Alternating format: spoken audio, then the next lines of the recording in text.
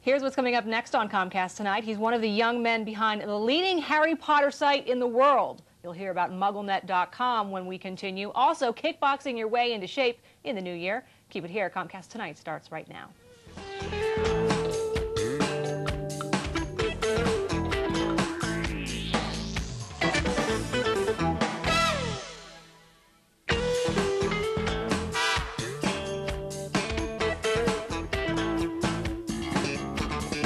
Hi, and thanks for tuning in to Comcast Tonight. I'm your host, Janelle Wolfe, and we begin tonight with Harry Potter mania. We're talking to one of the folks behind the leading Harry Potter site in the entire world. It's called MuggleNet.com, and joining me now is Eric Scull. He is a local guy, the web developer for that website, and I guess you got started back in 2002?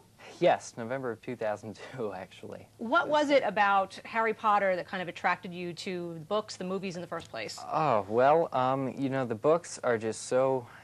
They're amazing. They're fascinating. You really, I mean, I would say you would have to read them to fully understand them, but they're just amazing. The characters are portrayed so wholly and beautifully that the story just sucks you in, and you want to know what happens next. I guess I need to ask you what a Muggle is in the first place. What a Muggle is? Well, Muggles are the non-magic people in the world. See, in the Harry Potter series, there is a whole other world filled of wizards and witches and who can do magic and cast spells, and they live kind of secretly alongside these Muggles. Mm-hmm. And it's actually funny you asked me that question because that was my first experience with Harry Potter. Watching the first movie, Muggles are mentioned very early on, and I turned to my friend's mom who had taken me to the movie, and I said, "Muggle?" And she said, "Non-magic people." And I thought, oh, brother. You know, but by the end of the movie, I mean, that's what got me into the movie. But it wasn't love at first sight for you. I mean, it took you kind of a while to get it? Yeah? Yeah, well, the movie really, you know, watching the movie got me into it because I had previously, you know, thought, well, you know, the books are so big. I see these, you know, kids whopping out 7th grade with this, you know, 700-page... Here it is right here. Just to show you an example, I mean, this is a long book here. It's a long book. Speaking of books, I do want to mention this other book that you brought along here. This is a preview of the book here. What will happen in Harry Potter 7? My first question to you is, how do you know what's going to happen in the book? We don't. Okay. We don't presume to. It's just it's a speculation book that the website I work with put out. I didn't actually have too much to do directly with it, but a few of my friends did. A few of my close friends put that out. And it's basically something to keep the fans riled up because it can be pretty, they need something to do because it can be a couple of years before, you know, between movie releases and book releases. J.K. Rowling, though, we're not complaining. She needs to take her time because these books are masterpieces, and we're all waiting for.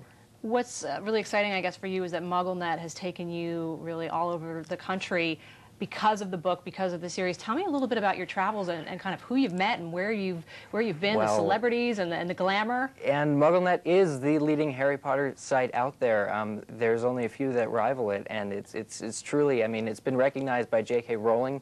She has her own website, and we got the Fan Site Award. She saluted me. Actually, she wrote my name. You know, I salute you. It's amazing. But I've been to England. I went on a 6-day tour.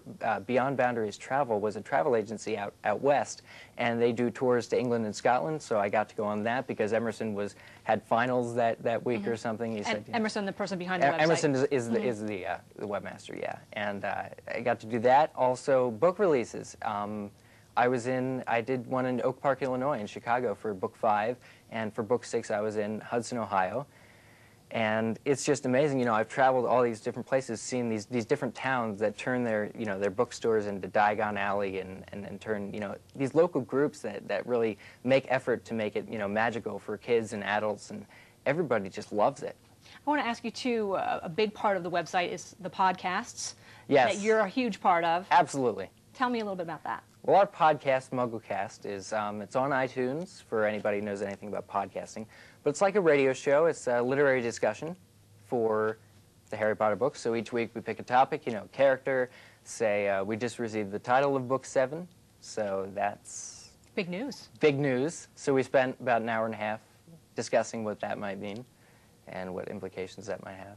So. We are almost out of time in the last minute that we have here. I do want to ask you, anything for sure that you could tell us beyond speculation that is going to happen in Book 7?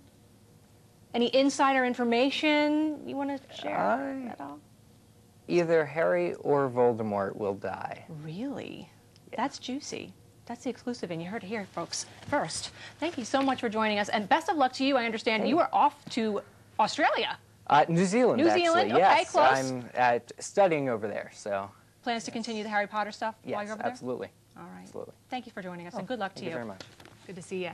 And if you are interested in checking out MuggleNet.com or one of those podcasts, here's the website, MuggleNet.com. It's the ultimate Harry Potter site in the world. And there's still more to come here on Comcast Tonight. As always, we welcome your comments, so call us 610-790-8869 or email us storyideas@comcast.net. We'll be right back with more after this.